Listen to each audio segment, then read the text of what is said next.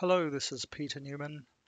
I have some bones in SpaceClaim, and we're going to look at taking these faceted solid bodies which came from STL and smoothing them out a bit and seeing if we can improve the ability to mesh them. We don't want to do all the bones, so I've got a single bone in this file, and we're going to look at some of the tools available in SpaceClaim. And this is a solid, but it came from an STL file, so we're going to go back using the Facets tab and convert this solid back into an STL. And the icon changed, and so we can tell it's now a facet body. So all these facet tools work on it.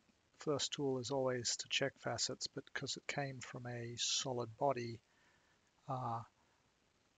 generally it's going to be good, but here we are told it has multiple pieces, and that's because it has hollow spots inside. So the separate all button will separate out the hollow parts on the inside from the outer face. So we'll spend a bit of time on the outer face, and if we check the facets there, it's perfect, as it should be if it came from a solid. And one of the tools we'll use is Shrinkwrap, and Shrinkwrap can operate on a solid and on a facet body and smooth it out as if wrapping it in plastic wrap. So that has smoothed it out quite nicely, and so we go back to the select tool to do other things. Another thing is in the tools menu, and that's auto skin, which puts geometry on bodies, and so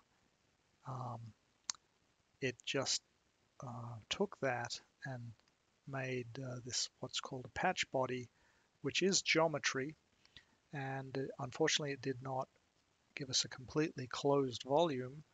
There's a gap in there, and if we look really closely, one of the faces is very poorly formed, this face here. If we go back to the select tool, this face here is all messed up, and so it would be best to just hit the delete key and get rid of it. And we might also look at another face, and this face, it's got a little bit of dips and things. It might be best just to get rid of both faces. So now we have a gap, but it might be easier to fix that gap after we do some trimming, and there's an ability to trim using planes, and so we can create a plane. Maybe we can create a plane, and planes can be moved around pretty easily, so let's maybe just turn the body back on and hide these for a second.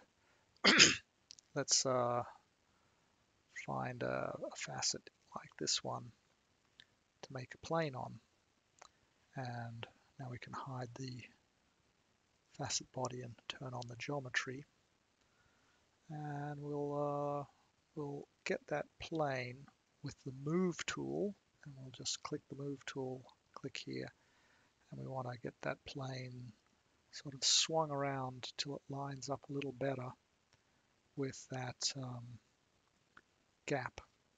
So continuing to just tweak on the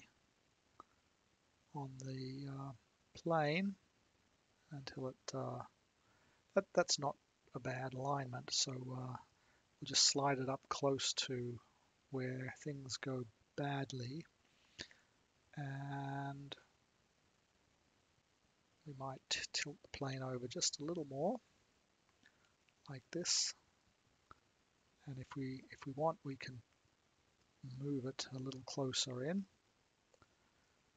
And what we want is a plane that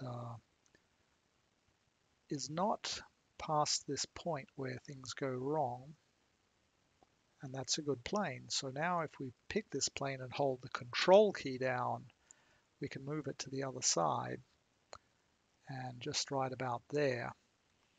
So those two planes are planes we can use to clean up the edges. And so we'll do split body, and we'll split this body with this plane and delete those pieces. And then we'll split this body with that plane, delete those pieces. And so this is a much easier piece of geometry to try to join up than the mess we had. So we'll see if some of the other tools like blend can cross that gap. So if we use the select tool and select those edges with a double click and then control key, double click to select those edges. Let's see if the simple blend tool can cross that gap. And it looks like it did. And as soon as you have a complete outer boundary, it automatically turns back into a solid. And so this is a solid body that is maybe nicer to mesh than all those facets that we had. And that is one lesson in using SpaceClaim on STL geometry. Thanks for watching.